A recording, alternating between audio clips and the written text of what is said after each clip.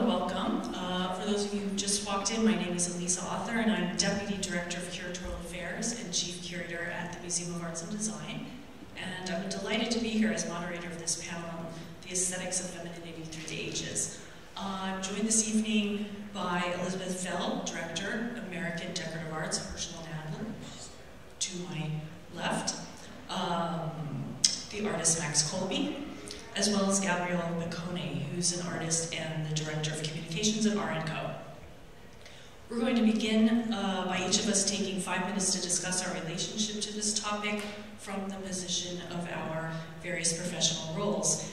And I'll begin, and my jumping off point is a recent exhibition I curated for the Museum of Arts and Design. Let's see if I can get this slide go forward. Here we go. On the feminist artist Miriam Schapiro and her legacy in art today. The exhibition was titled Surface Depth, the Decorative after Miriam Schapiro, and it juxtaposed Shapiro's collage-based work alongside pattern-heavy and craft-inspired work by artists such as Sanford Biggers, Ruth Root, Jeffrey Gibson, and among others. And I just have one additional slide. This is one of the pieces in the show by Judy Leisurewood, a Chicago-based artist, and a wall mural she did for the exhibition. So this was one of a number of projects that I pursued that looks at the issue of femininity through the lens of the decorative. I'm especially interested in the ways femininity is denigrated and marginalized within modernist art history and the contemporary art world under the cover of this term, which carries a number of negative associations, such as something that is superficial or shallow, apolitical, false, cosmetic, something that's too pretty. In other words, it's all surface and no depth. And this constellation of associations is rhetorically and materially connected to the feminine. So, to go back to Schapiro, feminist artists in the 1970s, such as Schapiro, recognized the way in which the decorative was applied as a term of exclusion, especially when it came to women artists. Her collage-based works, as I'm showing you 3 of them here in this slide, she referred to them as femage. This combination of the words feminine and collage was a reappropriation of the term decoration or decorative. And her femage works reclaimed materials, certain kinds of color palettes, and ways of working with cultural connections to women, the domestic sphere as a creative space, and techniques such as sewing, which we label craft. For her, this was an unapologetic embrace of what she referred to as feminine excess. And her goal really was to intervene in the art world where something that was perceived as connected to femininity or women's work was defined as a bad object. And then the contemporary artists on the show, like Ledgerwood and others, embrace this term decorative as well. They're also continuing this reappropriation and these issues related to femininity, but of course even go beyond Shapiro's attention to its intersection with gender into race and sexuality. But that's a different lecture. So I'm going to pass the baton on to Elizabeth, and we'll hear about her position in relation to this topic. Thank you.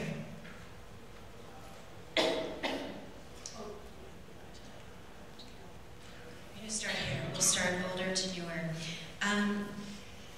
So I look at this topic a little bit differently.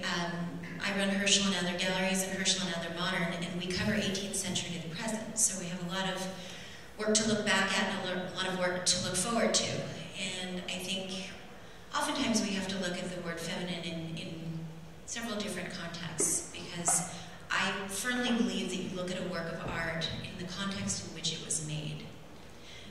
That doesn't mean we can't interpret it with a more contemporary lens to understand it in a different way. But I think you look back at a piece of furniture. This is a sewing table or a work table made in Boston, probably by Thomas Seymour around 1815. It is a woman's piece of furniture. This is a form of furniture that was extremely popular during the late 18th and early 19th century. They were made in Europe, they were made in England, they were made in New York, Boston, Philadelphia. They were for women's work, and they were outfitted very differently, one to the next. This one has a sewing basket that pulls out where you can keep your sewing that you were working on. Sometimes the top drawer has a ratchet top desk where you can keep your pens and your ink. And sometimes there are all sorts of different things that you can can find inside these desk gaming compartments for game pieces. You moved this piece of furniture around the house with you. And for me, this is the ultimate gift that a woman could receive from her husband.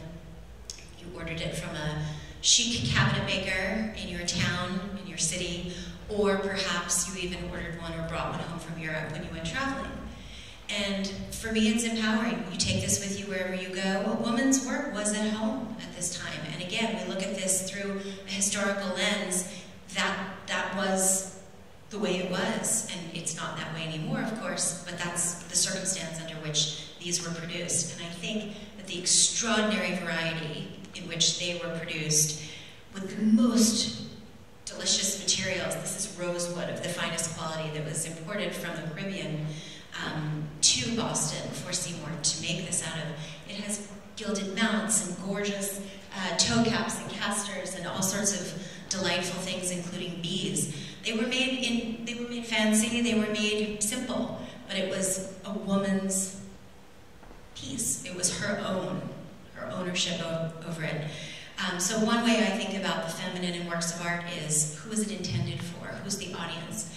I also think about who was the maker, and very often in older works of art, historical material that we handle, we don't find a lot of material by women. But in our firm, we've always been interested in seeking out what is out there. And we always make sure that there is work by female artists in our historical presentation at this fair. So that's just a taste of the way I think of things. I try to take it a step at a time and look at the context in which an object was made, and then I reinterpret it with my own sensibility of a 21st century woman. Next. Yes, you know what, I didn't show you the second slide, but I would like to come back to it later when we speak about contemporary art. There you go. Thank you. I'm Max Colby, I'm a visual artist. These are a couple of images which represent some sculptures I made from a very large series. It's comprised of about 100 sculptures that I've made over the last couple of years. And so, I kind of work primarily in needlework and textiles, so my work inherently absorbs a lot of history from those materials, which are oftentimes gendered. So there's a very gendered history with needlework specifically, and it's labor. So we have all these kinds of notions of the domestic, as a feminine trait. And in some ways, a lot of what I'm interested in exploring in my work is not only to dissect the histories of the materials that I do use, but to reevaluate our understanding of the very conception of gender through these historical lenses. So as you can see, I kind of work with fabrics, needlework, and the formal qualities of the sculptures themselves are very reminiscent of altarpieces. They're very precious in their kind of object quality. So there's a very art historical conversation that's going on there. There also is a convergence with the phallus, so there's a kind of conversation relative to power structures, patriarchy, and the relationship of how those things all kind of work together. The kind of notion of femininity for me is such a complex one, right? My relationship to the feminine. It's so kind of complicated. We could have a whole keynote kind of discussion on it. But, I'm interested in how, work can really reframe our understanding and really open those things up from a kind of non-binary perspective. One which doesn't essentialize a feminine or essentialize a masculine, but rather questions the very notion and the historical construction of a binary gender system. And with that, I'll pass it off to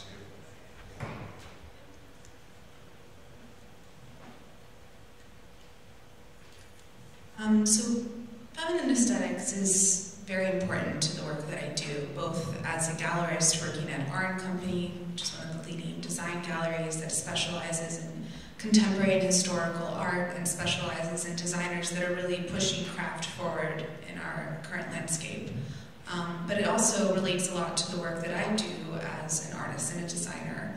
And I almost, it's challenging to define what feminine aesthetics are. I think that we can put certain techniques and methods and materials and, certain aesthetics that we can stereotype as feminine. But in the end, I think it's really important that we celebrate this. And that's something that I've really strived to do in the work that I've made. So this piece over here is titled La Regina, which means queen in Italian. And it's very much based on my personal identity as a Sicilian woman. It's part of a series that I've titled Ida, which in Sicilian dialect means her. That's a word that I grew up very much hearing over and over again in Sicily, Ida. And so for this piece, I've really looked at the traditions in Sicily. I've looked at the craft, the architecture, the Baroque styles that exist, the ceramics, and really taken all those decorative elements and thought about it in terms of painting and how that can exist in a contemporary context. This piece is made on silk. It was an active decision that I made to make it on a fabric material, something that's soft and malleable, something that we think about a lot when we associate it to women, and also the fact that it can be something that's either worn or it can be a work of art. And this photograph, I then photographed at the Villa Romana, which is this amazing mosaic villa that's in Sicily. It's actually from the 4th century AD, and it's photographed on top of a basin for washing clothing. So it really has that dialogue that goes back to tradition. So for me, that's super important, this idea of narrative, of storytelling, of passing down traditions, and I think that's really a celebration in the feminine. Thank you. So I have a few questions for the panelists, and I think they might have questions for each other, and then we're going to open up to Q&A. And Imogen, if you could give us the time mark for when we should open it up to Q&A, that would be great. Thanks. So Elizabeth, I want to return to you about this question of the way the term is used from a historical or within a historical perspective. Do you want to talk a little bit more about that, the way it's been employed? Sure. Well, so when I was invited to join into this conversation, I looked in the Oxford Dictionary to look up the dictionary of the word feminine. I wanted to see what a universal source had to say, as opposed to what I thought in the back of my head. And their definition is that feminine is having qualities or an appearance traditionally associated with women, especially delicacy and prettiness, which I loved. But I appreciated the fact that the word traditionally associated was in there, because that doesn't mean associated with, but it takes us back in history to traditionally associated. My own definition of feminine is certainly different than every single one of you in this room in one way or another, but if we look back, I think there was a very traditional definition, and that, again, is the circumstance under which these older works of art were created. I didn't provide a slide, but this makes me think about all of the academies on the East Coast, up in Massachusetts and Cape Cod, where young women were sent to school to learn how to do the best embroidery that they possibly could. And today we might think, oh, I mean, that is just so demeaning and so unfair, and this is what they were sent to school to do. But they were really talented and really good at it. And some of the most extraordinary embroideries that were completed in the neoclassical era, the early 19th century, are extraordinary, strong works of art, and they made tremendous statements that have stayed with us. Some are memorials to loved ones who had passed on. Some were retelling of a biblical story. And so the notion of feminine, as applied to how it was made and what the message was, are often hand in hand, but sometimes not. I invite you to come into the show and see several of these embroideries that we have hung alongside very masculine works of art as a complete dichotomy, where they are, in the traditional definition of masculinity, strong and massive and it makes you think when you see them alongside each other in a small little booth about 10 by 20, as opposed to a home. So I think of the term in many different ways. I'm going to switch gears a little. I look at a lot of modern and contemporary art as well. We'll talk about that shortly. But I apply a sort of different definition of feminine when I'm looking at older work and newer work, again, because of the context in which it's been created. And then I will apply my own contemporary sensibility and interpretation to it later on. I just think it's really the most responsible way to be an art historian and to be an art dealer, and even to research all of the furniture that I spend so much time researching, to respect what was the intention of what was being created. It is not demeaning that a piece of furniture was intended just for a woman's use. That's not demeaning to me, or it's not meant to be, and it wasn't understood that way. And we sell a lot of work to museums, both fine and decorative arts, and it's a pleasure to watch a work go from our hands to an institution, but often their interpretation is very different than the manner in which we've presented it. And I appreciate that so much, because it's a well-rounded view of an object that was created under one circumstance and given a new circumstance in which to live. So Elizabeth, you bring up this issue of research, and I think it's a great question for Max and Gabriella too. Like, what kind of historical research are you doing, Max, when you're thinking about issues of femininity in the decorative? And the same for you, Gabriella. Sure, I can start. So, mainly what I'm looking at are period examples of embroideries, needlework, beading, weavings. I'm looking at a lot of objects that are clothing-related, domestic-related furniture, because I'm interested in really kind of dissecting points in which decorative arts and fine arts have placement in history of, really gendering objects and gendering styles. So I'm typically looking, for instance, if I'm going to the Met, I'm very often going through all of their period rooms with great detail. And so,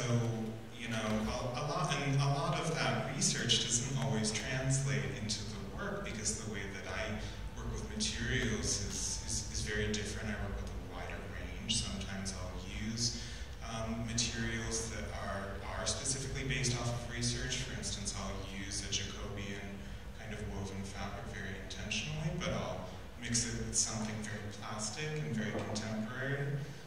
So, those are some considerations that I have with research. But then I'm also looking at the fine art market, and I'm looking at trends and historical moments in which, that conversation enters a kind of fine art context, right? So, in the second wave feminism in the 70s, with a lot of artists, I'm looking, very specifically at how those conversations came about in institutions where craft is looked at in a new way. And, in the 70s, it was through second wave feminism. Of course, now we have another resurgence of craft as is fine art, instead of versus, which is typically how it's presented to us, which reinforces male versus female power dynamics. And so I'm looking at a lot of those considerations with it as well.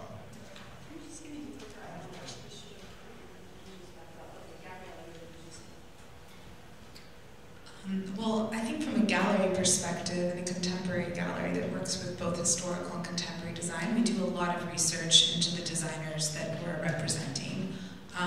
In particular, something that I think is really interesting on our end as a gallery is that we're looking at also the overlooked designers that were, famous not during their time, but are now coming to the modern spotlight. So a great example of that, a female designer that we work with, is Greta Magnuson-Grossman. There's a slide of her piece that I have here. But she was a Swedish designer that migrated over to the United States, to California. She was an architect, industrial designer, she was an artist, she was a mother, and she had done and completed so many projects in the 40s and the 50s, mostly in the Palm Spring era. But the reality is that during the time, she wasn't appreciated in the same way that her male contemporaries were. And it's only now that she's really getting the spotlight that she deserves. And our company, we do a lot of research. We hold all of her archives, and it's part of our mission to present all of that information now in a contemporary context. And I think that's a running theme that we see now with more and more of these overlooked designers from the 50s and 60s and 70s that were really not realized during their time and now are being presented in a contemporary context. And just to Max's point, as you're talking about, craft is now becoming something that's more widely accepted, and you can see that, I think, through numerous museum exhibitions on view, like the Whitney show that's currently on view, a fantastic show if you haven't seen it. But also just walking to any art gallery or design gallery and seeing that now craft is presented in that way. So I think that we're on the right track towards everything, but there's still a lot of work that needs to be done in that sense. May I say something else? Something that I think is important to bring up in front of an audience. Recently, we have noticed a push by many museums, a rewritten mission, a temporary mission, to help women and artists of color or different ethnicities catch up a little bit. And I'd be interested to hear both of your perspectives on the following as well. So the mission is now that they will acquire works of art only by women or by artists of color for a specific period of time. And this is a new trend that we're experiencing. I have mixed feelings about it. I think it's wonderful to give people a chance to catch up with artists that were formerly marginalized in some way. I have an issue with the fact that museums may then miss out on great acquisitions that do fit their more general mission. But I would just love to hear what you all think about that new trend towards helping catch up. You know, I can speak really directly to this. We recently at the gallery had an event specifically for museum curators, actually to coincide with this show that's taking place, because so many curators from all of America come to New York specifically for this fair.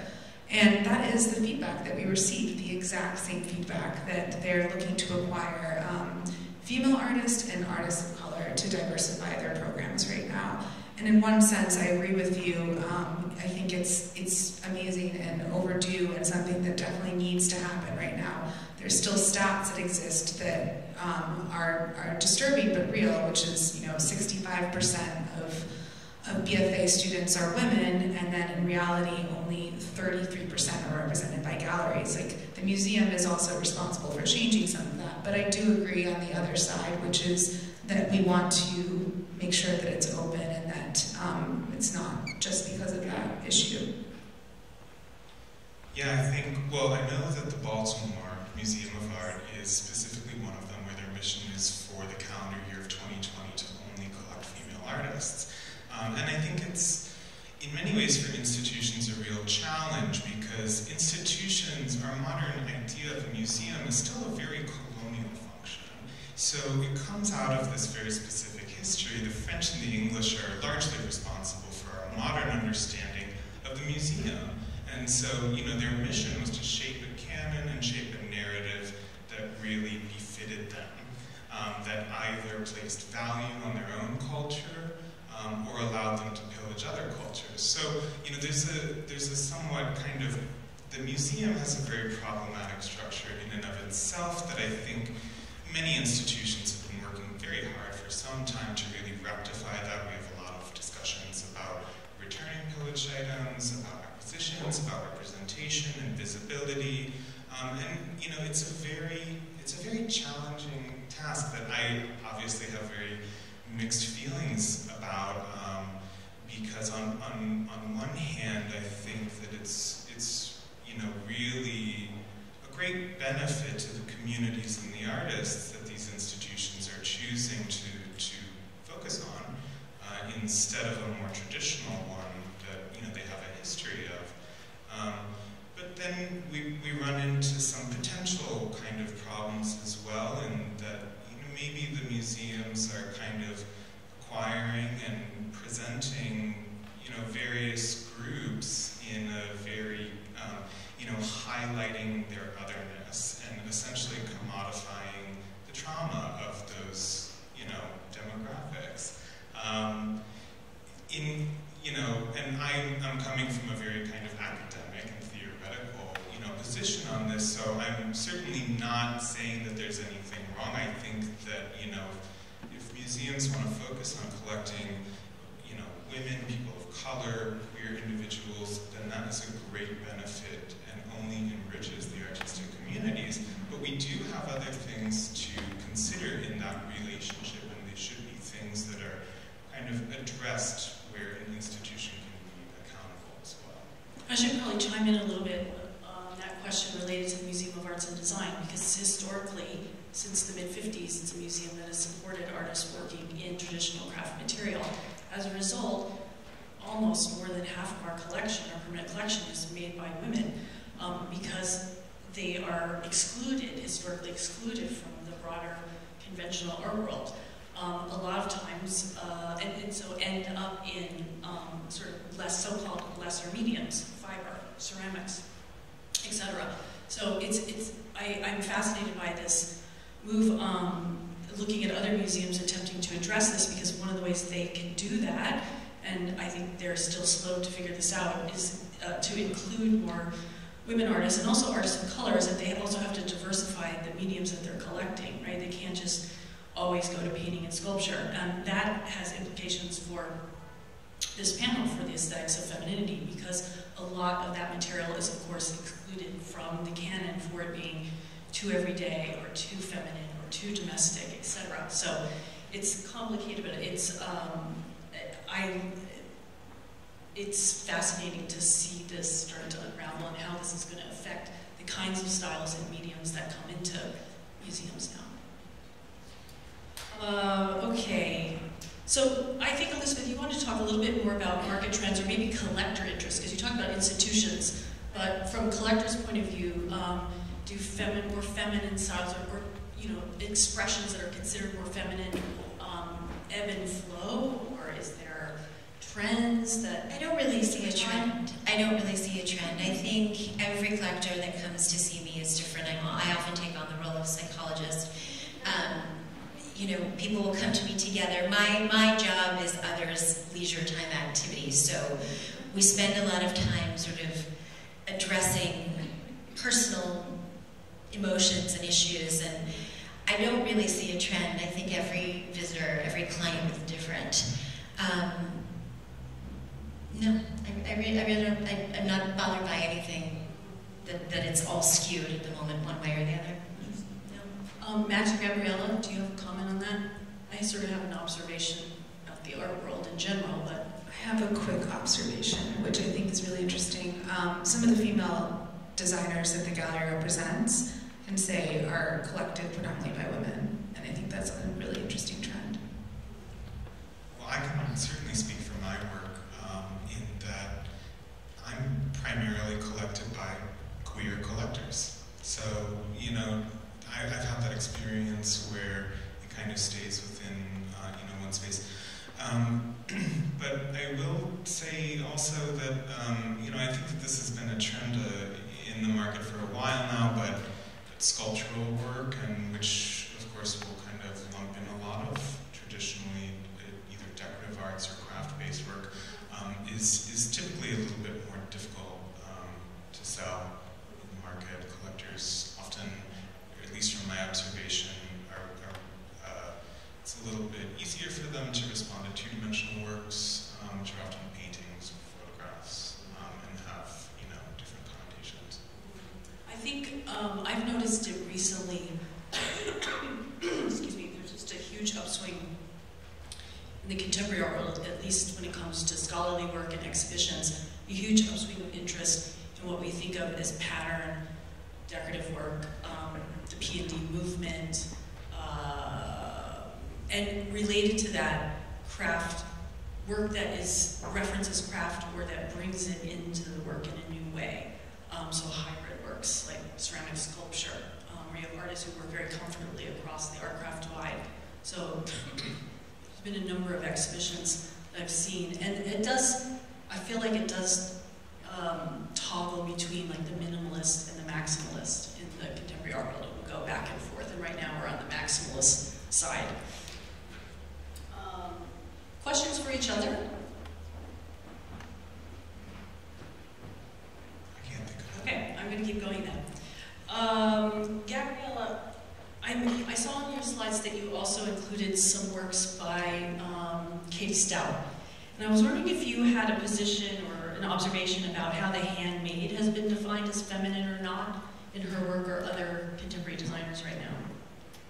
I mean, Katie Stout is a young female designer that we work with. It's a great image to show. That's from 2018, a presentation at Design Miami. I don't know if any of you saw that, but it was essentially what she titled a girl army. It was a super powerful presentation of all of these girl lamps. And it's interesting because they're almost to scale, but they're about 5 feet, so it's a little bit smaller than a person, but you can go up to them.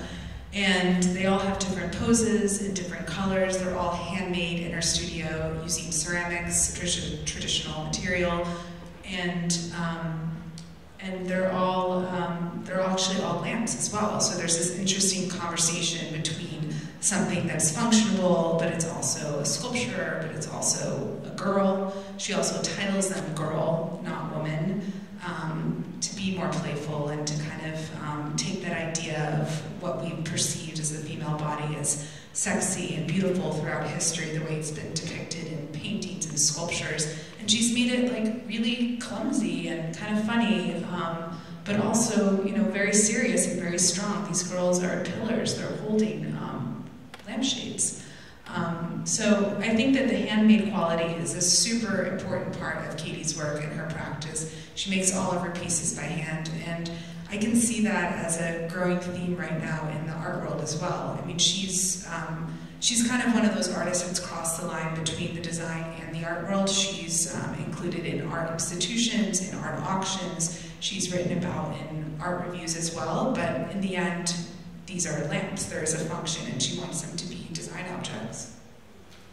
Max, what about for you? Because there's a lot of labor that goes into the making of your objects. Oh yes, yeah, all of the beading, but also back to the slide maybe. So I do all my own hand beading and hand embroidery, and they take, you know, dozens of hours just of embroidery for each work. And that was something that, of course, I'm trained, I have a fine art background, but I'm trained in papermaking and printmaking. So I'm essentially self-taught when it comes to all needlework. The reason for that is because the content of my work really navigated to a lot of topics that the history of needlework had just inherent in it, so I taught myself. And I always felt like it was important to kind of distinguish the way that I applied needlework rather than to appropriate, you know, essentially, you know, find some period embroidery and integrate it into my work. I thought that it was, you know, it's important to have my own application of the medium, my own application of the history and content that that medium comes with. So it just turns out that what I end up doing is extremely time-consuming. However, you know, it's an extraordinarily, you know, meditative medium for me as well. In terms of, you know, there's another function that has for me, which is really important because so much of the gendered history around needlework specifically that I'm mining is around labor, right? It's, you know, there's so much needlework and so much textile work that is essentially free labor at home. Free, you know, so women's work is being, you know, essentially kind of, it has no value. There's much of that history in a lot of period needlework, and so I activate that element of the history as well by doing the needlework myself. Do you want to talk a little bit about that? Yeah.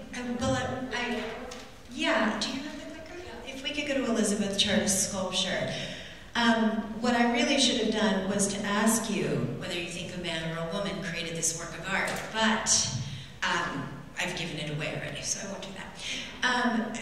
So we have shown the work of Elizabeth Turk, who's an incredible California-based sculptor, for 20 years now. And one of the incredible things about showing her work publicly at fairs, from the Winter Show to Art Basel Miami to Masterpiece in London, is that I would say 7 out of 10 times someone walks over and says, so what is his name? What is the artist's name? How does he do it? And there's this immediate light bulb that goes off in my head and say, oh, they think that men make marble sculptures because they're heavy and you need big, heavy tools. And it's something that really surprises them when I say no. Elizabeth Turk is the artist, and she creates all of her work by hand with small, sort of dental-type tools, files, water pressure.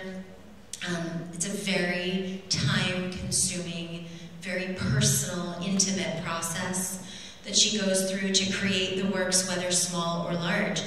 And it brings me back to the perception of woman's work and handiwork and sewing and the tradition that women were at home doing needlework and men were out there lifting heavy things and creating big sculptures. There were women in the neoclassical era, like Margaret Foley and Emma Stebbins, who were in Italy making sculpture with studios, but making sculpture. But you know, it really blows my mind today that at every single fair or exhibition that I do, people assume that this is the work of a man. Now, they're very organic and sensual, and everybody wants to touch them because they're so alluring. And it's that aspect of them that have been called feminine. But the actual making of them and the material has so traditionally been associated with a man's work that the element of surprise really still exists when I tell someone, no, this is an incredibly strong, talented, and creative person who has come up with these works, created them herself, with very little, if no help at all. So. Where are we in terms of time? Are we okay? 5 minutes.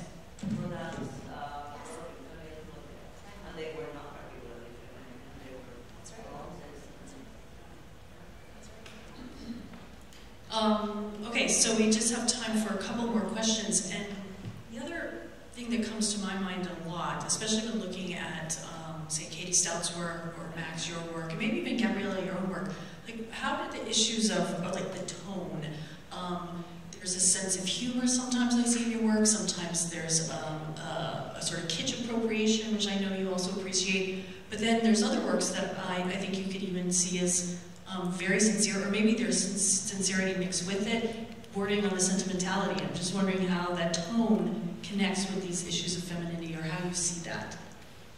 Well, I use humor very actively in the work. It's something that's very important to me. And I've had people describe, somebody in an opening described some of these sculptures as poking fun at toxic masculinity, with the phallus protruding from it. And I really enjoyed that. It was a very direct and almost simple way of referring to a lot of the things that I engage with. And so the humor is very important to me. It plays a really significant role because I don't know if it comes off, but I also do a lot of, literary research and theoretical research and stuff. And, a lot of the times what I'm engaging with can be very heavy, and it has, there are very dark corners in a lot of the things that I'm really interested in. And so bringing in that humor is really kind of essential. And I use a lot of formal tendencies that we might consider feminine: color, bright color, sweet color combinations. I use a lot of red, pink, and kind of very sensitive compositional tones, which many people we've been maybe conditioned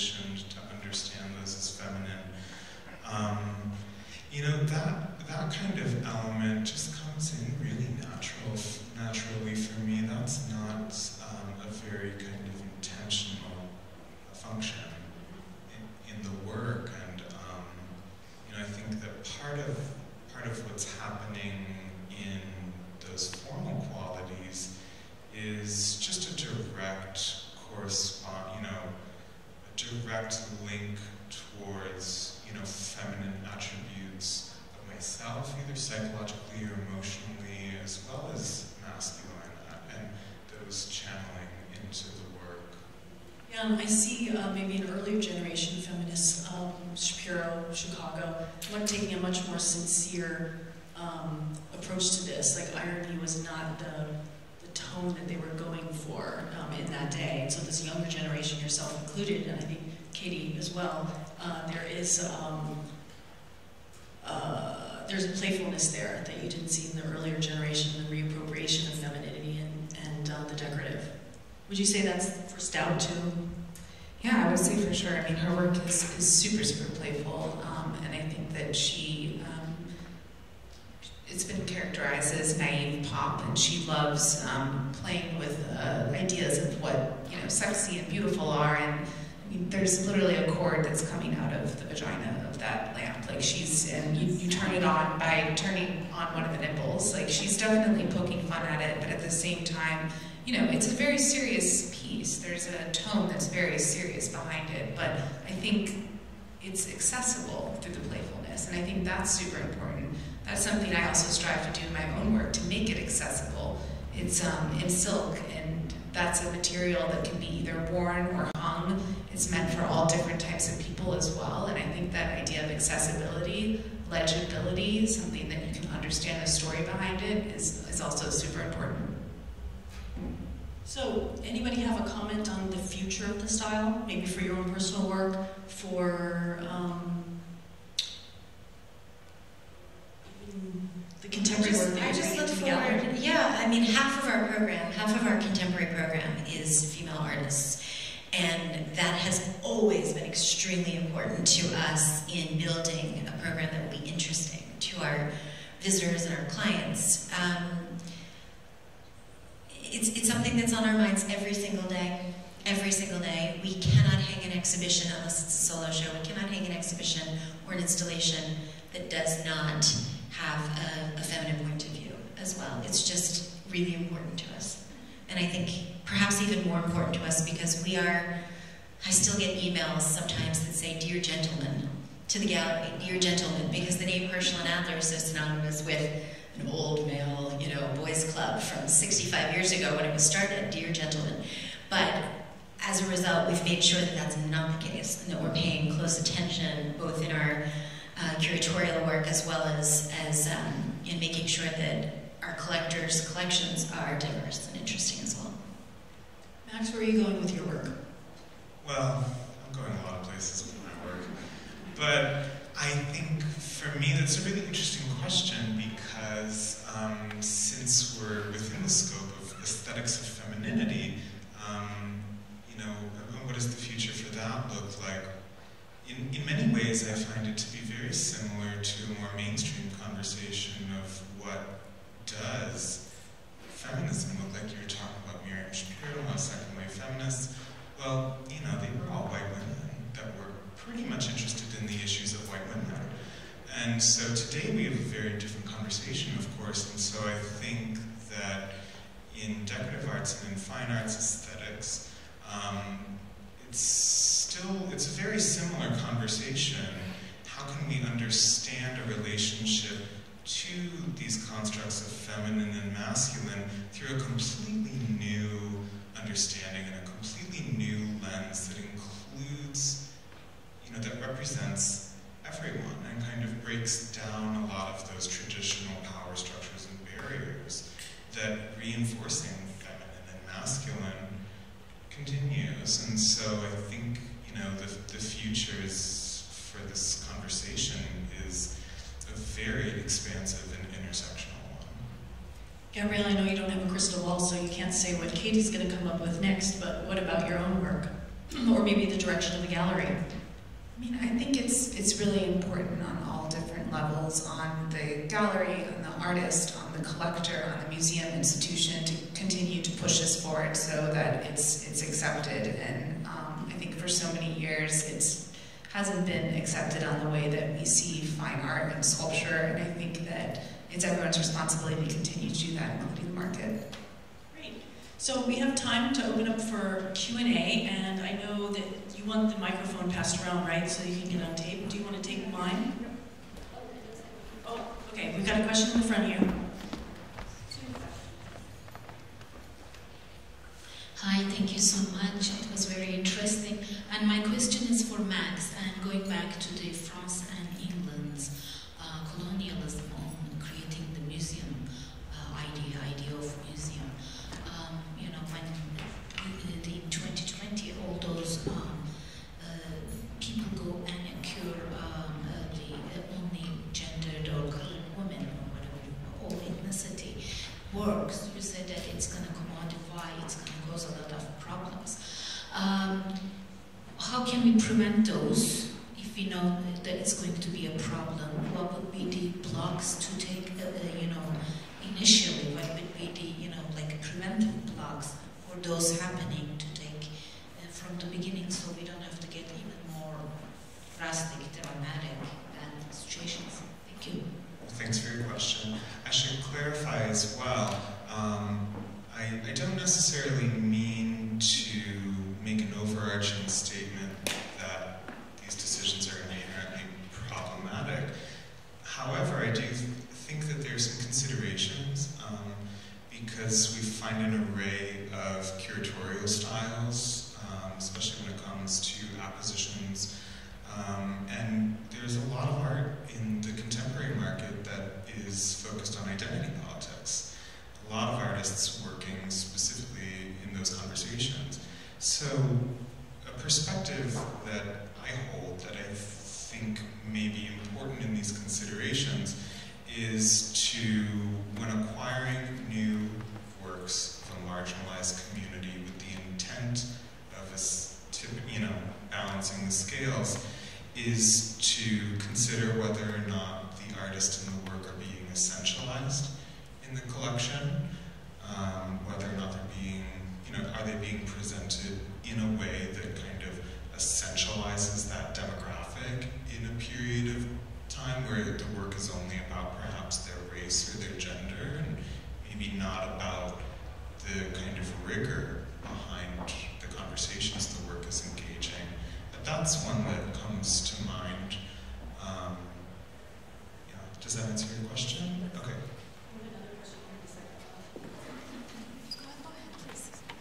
My question's quick. So just quickly on the topic of gender equality, it was good to see that Goldman Sachs said that going forward, IPOs, they would only work with companies doing IPOs if they have women on the board.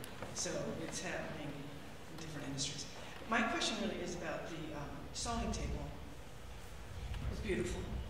And while I was looking at it, I thought to myself, so is that upper class women versus working class women? Was that hobby versus actually work to maintain? That's an excellent question. Work tables, sewing tables were made at all levels of production. They are made very, very simple and humble, and they are made very, very rich and handsome, as the table I showed you. I tried to use an example that's being shown here at the fair so that a light bulb will go off for you when you see it as you walk around. But no, they were made at all levels of production. It was a tool to assist a woman in the home, which was her office, to get done what she needed to get done. It also served her well in play. Games, card games, whist, games with pieces, writing letters to loved ones. It traveled around the house with a woman as she, you know, navigated her day. Did she have other friends in? Did they sit by the fire because it was cold outside? Did they sit on the porch because it was hot inside? I think it was not just for women who were leisure class.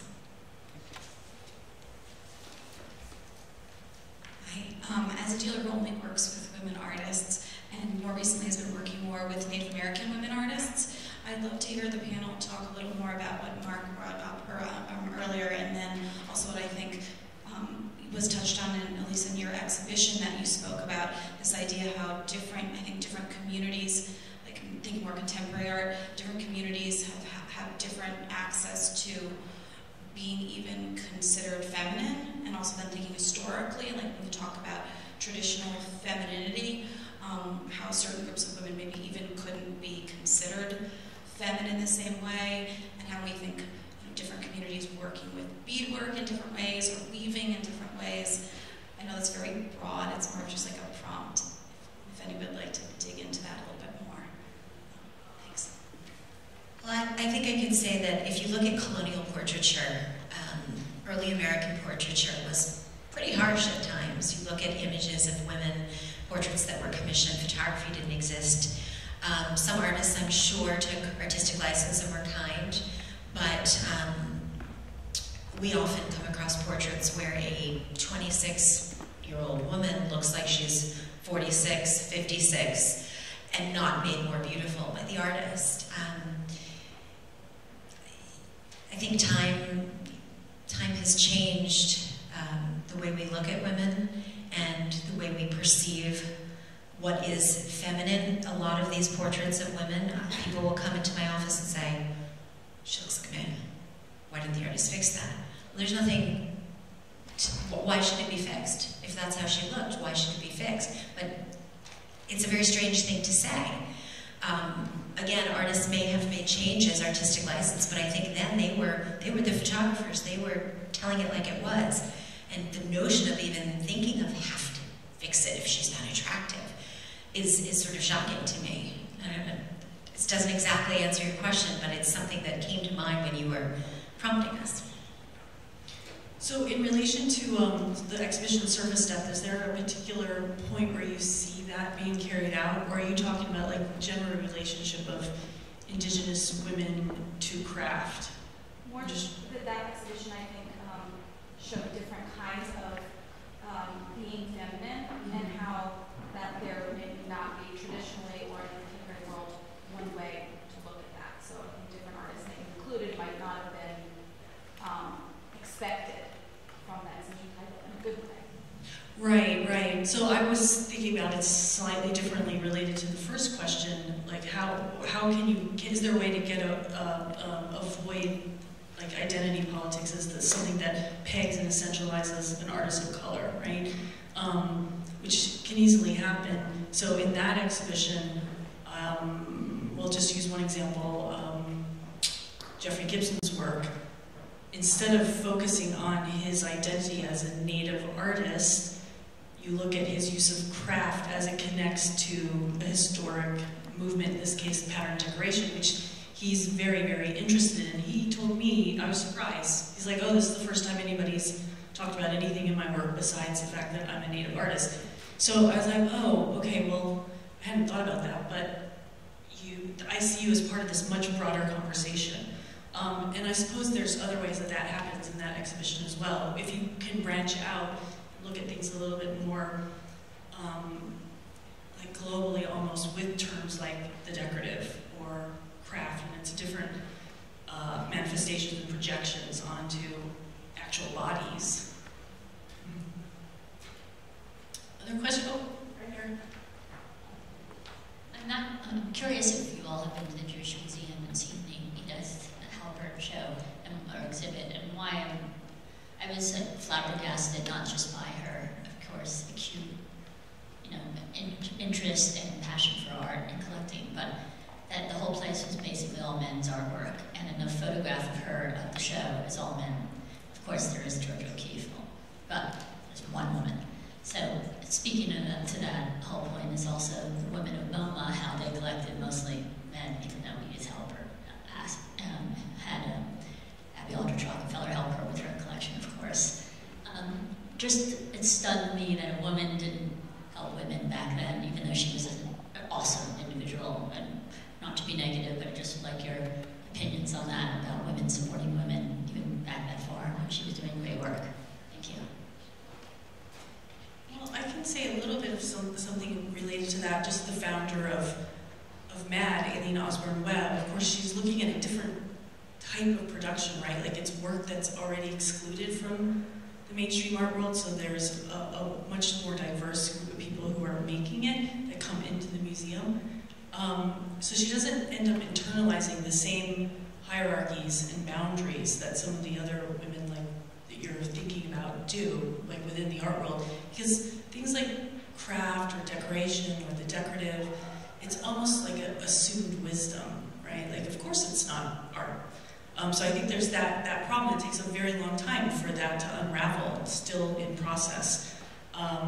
So it doesn't surprise me because their desire is to be part of the center of the art world, so they necessarily also buy into a lot of those hierarchies and divisions that separate things like art, craft, design.